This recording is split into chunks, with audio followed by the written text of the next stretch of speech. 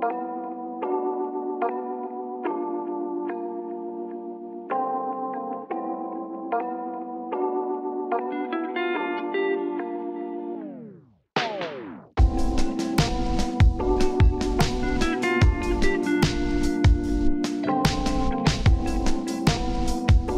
do do do dee da do da do do do do do do do do do do do do do. Hey guys, welcome back to the Bucket Authentic for another round of comic chat. We've got 3 books today, as seems to be the theme we're going for here. We've got Green Arrow issue 3 by Joshua Williamson. So we've left off on a story that feels a bit weird in some places. But at the same time, it seems like this story actually is using its 3rd issue to sort of kick things up a notch. We've got some fun reveals here. When we last left off, when we started, Green Arrow was missing, and his entire family was looking for him. And then we found Lian, Roy Harper's daughter. She was there. She was happy to be reunited with her dad. We were all happy. And then she was teleported away and said, "Amanda Waller knows!" And Roy Harper is like ready to go full scorched earth and like, alright, where's Amanda Waller? Then Lian ended up with Ollie, and Ollie's like, yeah, I'm not really trying to find any way back because I think it's pointless. And yeah, then Lian's like, well, don't you miss anything? Like, you know, your son who you keep letting down, Roy, like your surrogate son, Roy, Black Canary who you don't deserve, like, you know, or that son that you remembered you had because of things. And that's just enough to make Ollie realize, oh yeah, I do love those things. And he goes off to try to find a way there. Meanwhile, Roy has gone off into, I believe it's Rikers, yes, and he is engaging with, he's trying to get a hold of Count Vertigo, who says he knows something, and he's interrupted by Peacemaker, because James Gunn. Pretty much the only reason I think he's here. So anyway, we pick off with this. We see Ollie and Lian heading off to somewhere. They've been teleported somewhere, and Ollie knows where it is, and he's met by the Legion of Superheroes, an organization I cannot bring myself to care about, but luckily Connor's there, so we're good. We're good. Someone I know. Do I know anyone on this list? No. Alright, good. So, Ollie embraces Connor. There's a little fun chat they have here about, you know, about him apologizing. Hey, there's a lot that he needs to talk about. And Connor goes like, look, the beautiful thing about being trapped in the future is that we have plenty of time to catch up, so that's great. And they want to figure out exactly what's been going on, why they keep teleporting around, and whatnot. So, okay, cool. Meanwhile, Roy and Peacemaker going at it. And, yeah, Count Vertigo interrupts himself, like, you know, interrupts everything, because everybody's just busy fighting. And it's like, Count Vertigo's like, you know what, let's move this plot forward. And so he uses Count Vertigo powers, and Canaries puts a whole stop on that. So we're good, we're all focused, and Peacemaker's like, alright, you know what? I'll tell you what, you're apparently the best shot there is. Roy's like, I'm with you so far. So I'll tell you what, we're going to throw that helmet up in the air. Whoever shoots it first wins. And if he wins, hey, I'll give you 30 minutes with Count Vertigo. Alright? And if I win, you get out of here. Alright? I'm like, you know what? Points to Peacemaker. So they do it, and Roy wins, and so Vertigo talks. And he talks about the last time he saw Waller was after the whole Crisis event, and the issue of Ollie, and the fact the last time he saw him he was alive. And then Lian talks in about the fact that, hey, she'd been taken somewhere, and she remembered seeing Waller talking to someone in a hood about keeping the family separated, and then she kept being teleported to different places, the past, the present, the future, and it's been crazy. She finally met up with her dad, and then she was teleported away. So Waller is connected with this, but there seems to be some other mysterious person involved, presumably an archer. And when I first saw this, I was thinking, oh, Merlin. It could be Merlin. I'm like, alright, Merlin's trying to be totally chaotic in Ollie's life, but we'll find out later, as Brainiac is talking about, so this device put on you was put in by Amanda Waller, and it works like the suicide chips that, you know, that are in the Suicide Squad. So if you act wrong, boom, boom, ba-boom. And I'll need to see another one to really figure out how to safely remove it without killing you all. So, Then they come across this. Then they find it's all connected to this dark energy transporter, and they don't know what it is, but I was like, I know what it is. I know what it is. And he touches it like this was a discussion I made. It was all part of a plan that I was told by myself. And I'm like, so now see an old Oliver Queen who's like, so Ollie, hate to tell you this, but your family can never be together. If you do, horrible things will happen that can never be undone. So yeah, we're gonna separate you all. You have to be separate. You can never go home. You can never see anybody again. And yeah, so once again, the cause of all of Oliver Queen's problems is himself. And Leon's like, so we're not doing that. No, what we're gonna do is we're gonna put the family back together. And I was like, well, I don't really, but it's for the best. And I was like, why? When do you take your own advice? Like, good point, good point. So that's how the story relatively ends, but before that comes with a happy ending, they're attacked by a bunch of green energy constructs, and it's revealed that this is also part of an agreement Ollie planned for, and the person who's here to stop them is Hal Jordan. But not just any Hal Jordan, Parallax. Remember, power corrupts. Absolute power is Parallax, and that's how the comic ends. Ultimately, this is sort of a weird reveal, but I don't hate it. We still haven't found out how Amanda Waller properly ties into this. Remember, when last time we properly saw Amanda Waller, she was having conversation with some mysterious people behind a light saying this metahuman thing's getting out of control. Alright, this is like the 5th time the universe is almost ended because of these people. We need to do something. And now we see her involved with something with Oliver Queen. So Oliver Queen has been in the background for a lot of what was going on in DC Rebirth. He seemed to have some sort of knowledge of what was going on here. After the events of Justice League No Justice, he was given a sort of special device to take out the Justice League by the Justice League, so there is something going on there. But this interaction here seems to be totally his own making. And I don't know. I don't know enough about Ollie to really make this sort of comparison that this seems mostly in character.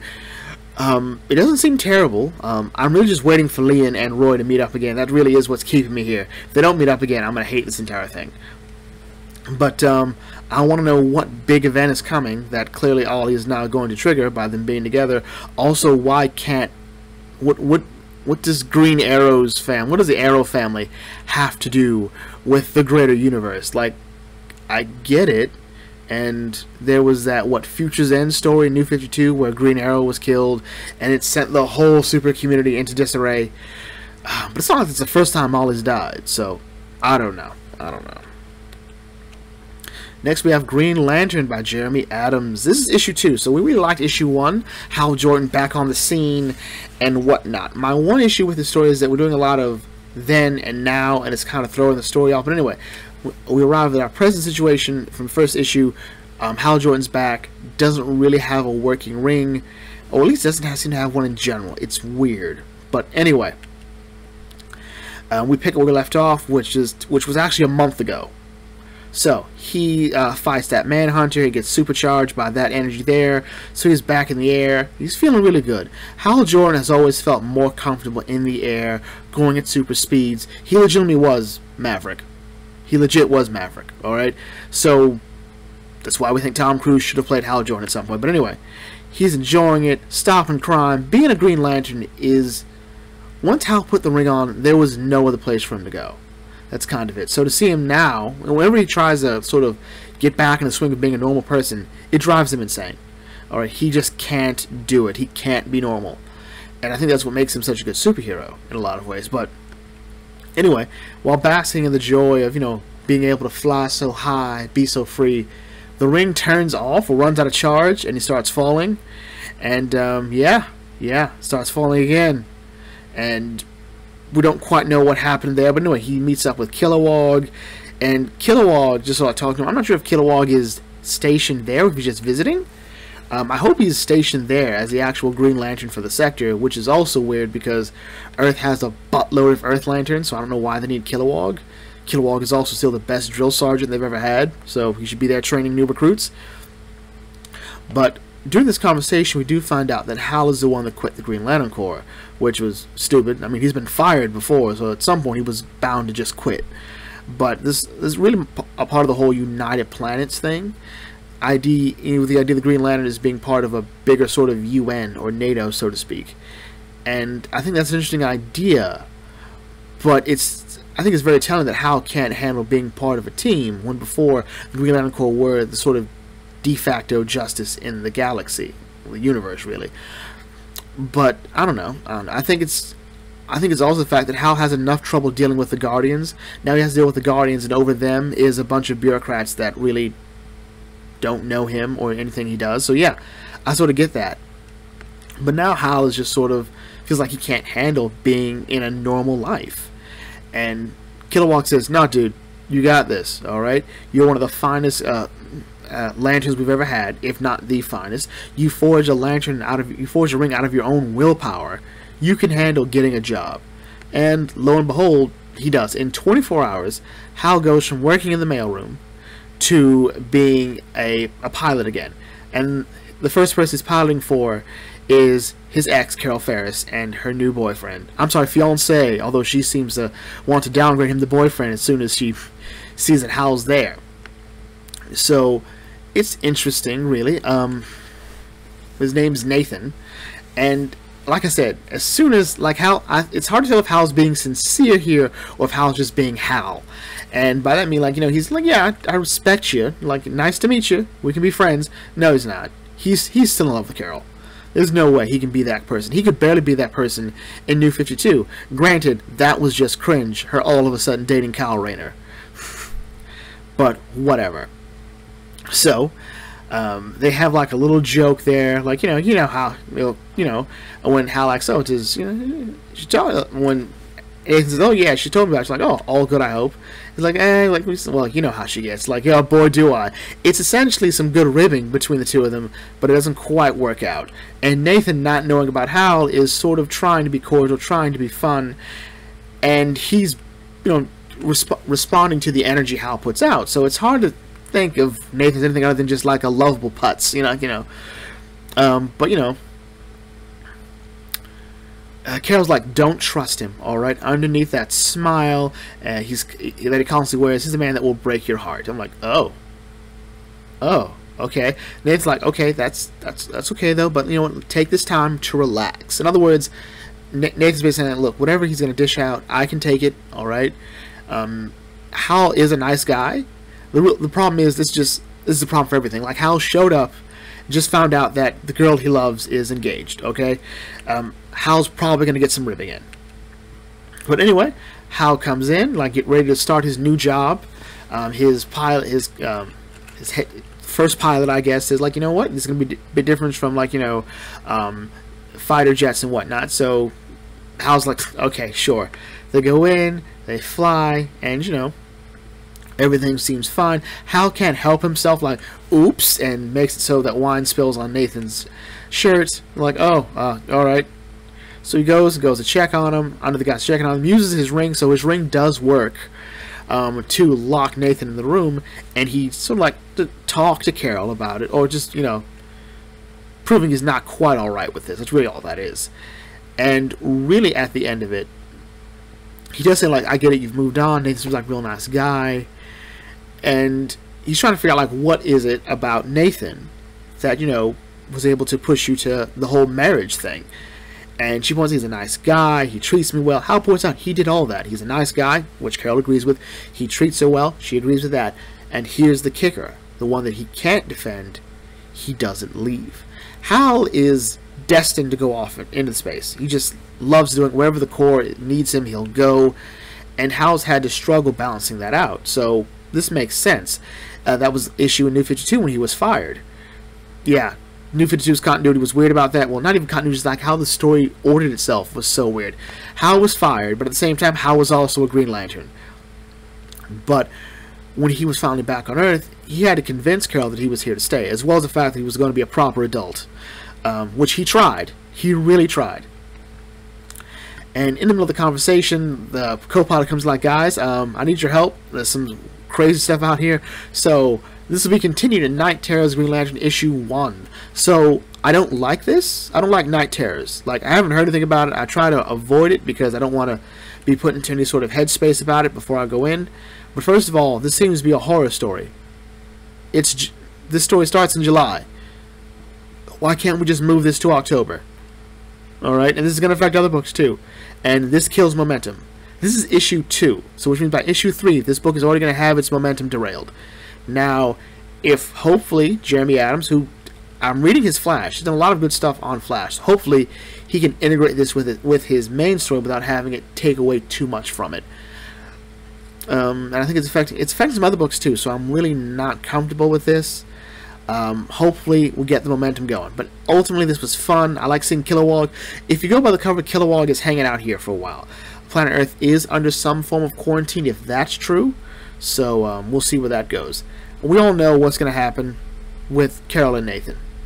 Alright, Hal Jordan and Carol Ferris are destined to be together. Alright, Superman and Lois Lane, Batman and sometimes Catwoman, Batman and sometimes Talia, Batman and the fans dream about it, Wonder Woman. Alright, it's kind of it.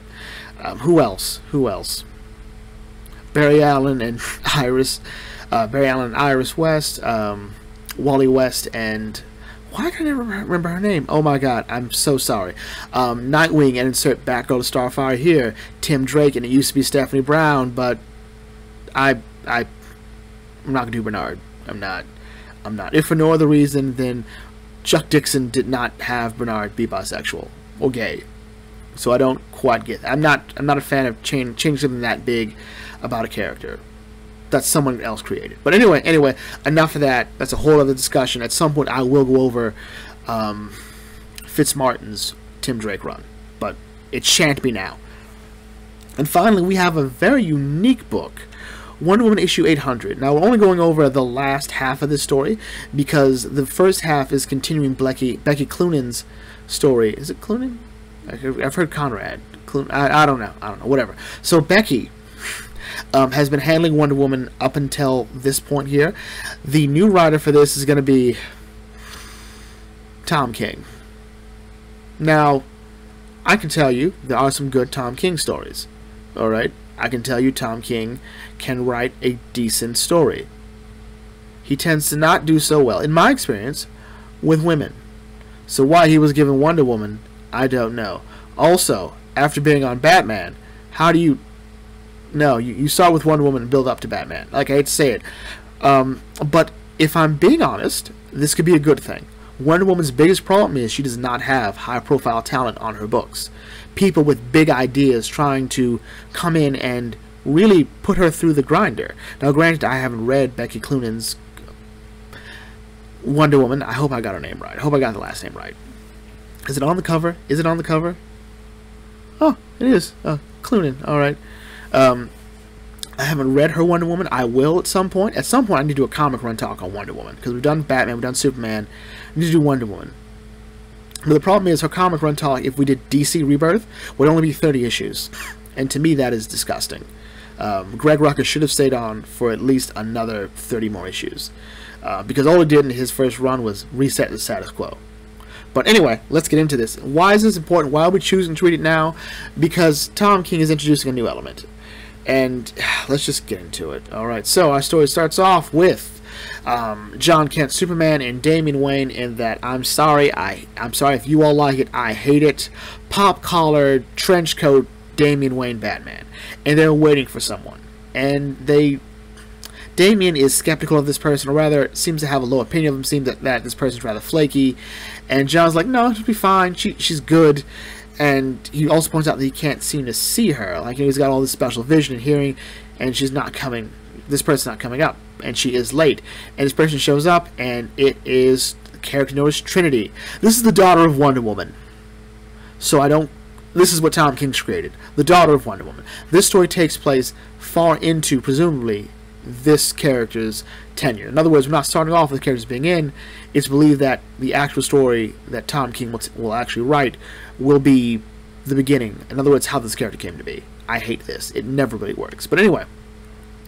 So, they point out you're late. She's like, I'm late because I was fighting 12 deities. I'm like, alright, so what does that matter? Just say you're sorry you're late. I mean, if the deities don't play a role in this. This is sort of the problem. This is why we can't really properly review this story, despite the fact that it's only a couple pages. This is not a good start to your character. All right, we should have seen it in a better story, in a better written story. We'd have gone with the fact that we'd have seen John and Damien talking about Trinity, and then we'd see what Trinity's doing. See Trinity fighting monsters, helping out, and whatnot. But her entire story here has her set up as a very unlikable person.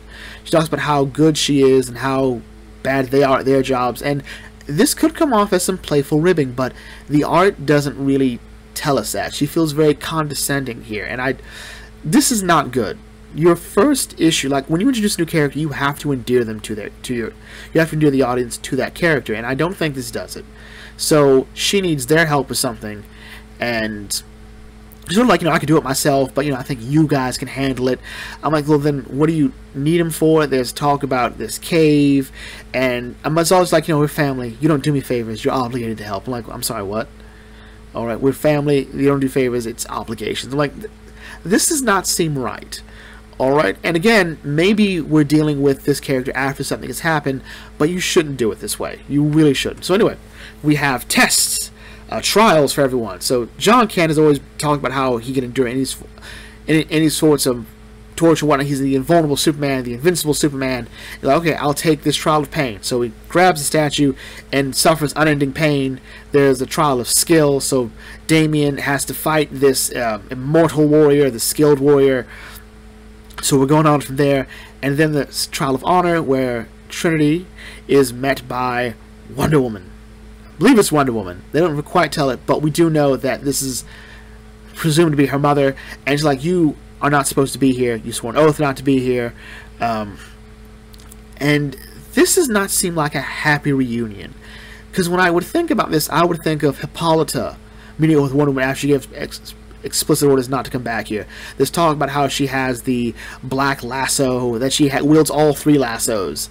And she subdues who we believe to be Diana. It's definitely Diana, or it's Hippolyta. Either way, she subdues her. She also says, like, you're not Wonder Woman, so this might not be Wonder Woman. This is probably still Diana, so Diana is no longer Wonder Woman, because, she's there.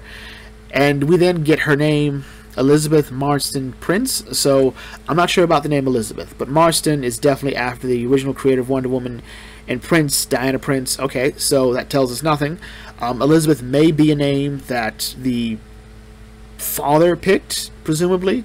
The only father that she could presumably have would be Steve Trevor, so I guess. She meets this dude in the cell who talks about, like, stuff. Its stuff is kind of unimportant. It all it's almost Tom King speak. There's a whole lot of bubbles here, a whole lot of stuff that's supposed to sound interesting, but he talks about the myth that killed America and birthed the new wonder. And I'm like, okay.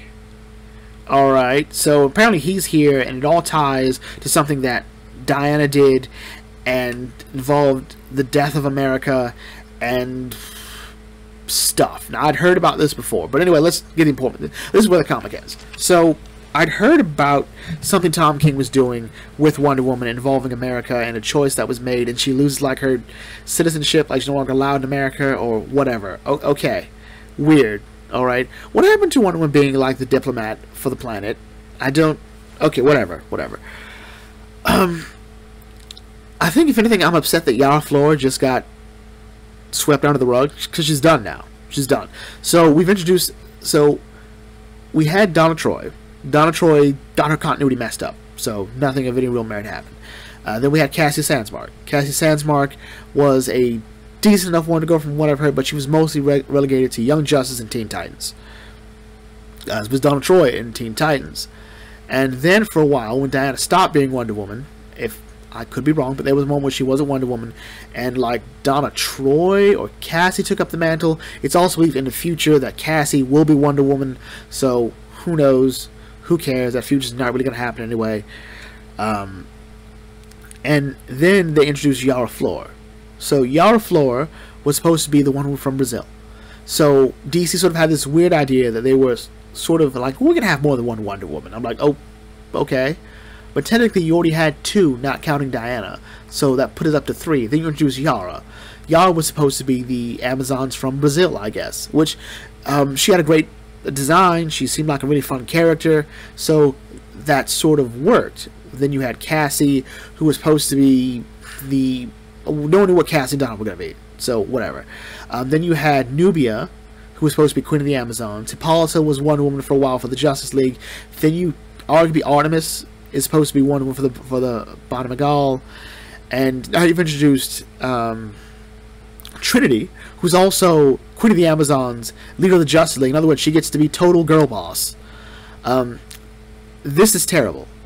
So this is something that Tom King and a bunch of other writers and creators have made when introducing their new characters. They believe powers make them interesting. First of all, we already know this is Wonder Woman. This is a Wonder Woman-esque character. We already have an understanding of their power set. All right. Now you can enhance that a bit, but you don't have to add all this other stuff. Like, I'm also leader of the Justice League. I'm like, why? How is she more qualified than John and Damian? I mean, I can see an argument for anyone being more qualified than Damian to lead the Justice League, but still, what? Leader of the Amazons? Nepotism. But also, y'all, like I said, y'all floor is done. Alright, there's only be like, what, one Wonder Woman book now? And she's not going to be in this one. So what? Then we had to wonder, like, who's her father? Was she made from clay? More than likely. The previous story in this with Becky Clinton has nothing to do with that, although you could argue that because in that story Diana is in this sort of coma and goes through pretty much the memories and dreams of her loved ones, the people she loves the most, that impacts the creation of Trinity, of Elizabeth. But I don't quite see that mattering. I don't think Tom King really cares about that. But again, this character comes off as totally unlikable, and not the way Damian Wayne was. So when Damian Wayne was introduced, he wasn't likable, but we already had the setup there. This is a character that was groomed, legitimately groomed and created to take over for the League of Assassins. Alright? To take over the mantle of Batman. So we get it. We get why he's a little pain in the ass. But Elizabeth's supposed to be the daughter of Wonder Woman. Presumably. Will Tom King cop out on this? Is Trinity just a huge smokescreen? Who knows? But again, y'all floor is kind of done. Alright? And to be fair, y'all floor and Trinity, and even John Kent, have this problem in that the writers that took over for them after their creation dropped the proverbial ball. Damian Wayne had Grant Morrison. Grant Morrison introduced a very fun, well, not really fun, but an interesting character, and then writers like Peter Tomasi came in and elevated him. Alright? If your character can't survive the run with his initial creator, he doesn't deserve to survive. That's all there is to it. John Kent, I forget who created John Kent, but Dan Jurgens and Peter Tomasi came in and helped that character. Yellow Floor did not have that stellar a creative team afterwards. After her initial book, in Future's End and Future State, ended after it's what 3-issue run. It then went to her being on teen books. So in other words, she doesn't get to take center stage, doesn't really have a set story. This is a mistake. Do not separate your character from her universe by putting her with a bunch of characters from other quote-unquote universes. Don't stick her with the Justice League. Stick her back with Wonder Woman. Have these two interact. Stick her back with the Amazons. Have them interact. Show how she functions in that universe and then take her out. Alright, but then again, I don't think DC has a clear understanding of Wonder Woman anyway. And I'm not saying I have an amazing understanding of her either. But I think she's the one character out of the Trinity, she's the one that DC has the least of knowledge going with. They just keep doing the same thing. Which is nothing consistent. But who knows, maybe Becky Cloonan has a really good run. I don't know. I'll get to it eventually. But when that stumbles, we get Yara Flor being replaced. We get John Kent going off nowhere. Alright, John Kent has not really had an interesting story. He's had writers use him as a mouthpiece. Like, after Brian Michael Bendis aged him up, Tom Taylor came in and really just sort of made him unlikable. But even more so, his stories are just not that well done. Like I said before, Tom Taylor wants to bring awareness of complex issues. And he should do that. I don't think anyone disagrees with the idea that we should use this medium to talk about interesting things. Like, comics can be political. Comics can educate people. But he doesn't. He doesn't. His stories are not that good at that. It's just John Kent is right because John Kent is right. And bisexual. And if you disagree, then you don't like bisexual people. Biphobia is a thing, according to my bisexual friends. So, whatever. Anyway, enough of my complaining. Will I read issue 1? Well, I'm going to give Tom King another shot.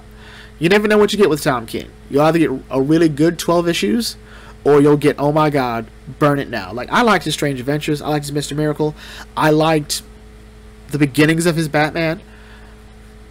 So, and I heard his Superman was good. and I'll read that too. I need to pick that up. But whatever, we're ranting on here. So anyway, if you're new to the Bucket Think Tank, for like, comment, share, subscribe. Check out some of my videos, and I'll catch you all later. This is Bucket Think Tank signing off. Thanks for watching. As always, may your fandom serve you well.